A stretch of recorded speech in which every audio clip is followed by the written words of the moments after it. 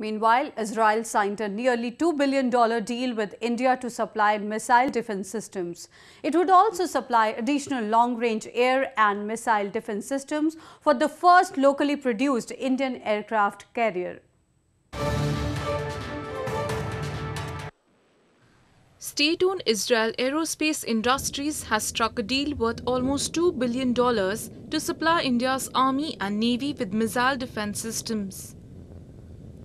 Making the announcement on Thursday, the company described it as Israel's largest ever defense deal.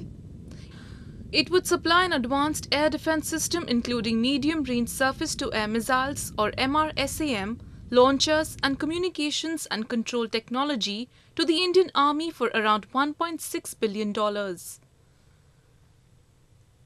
The technology of MRSAM is said to have been jointly developed by Israel and India's Defense Research and Development Organization in collaboration with Rafale and Israel's ELTA division. Israel is one of the top 3 arms suppliers to India.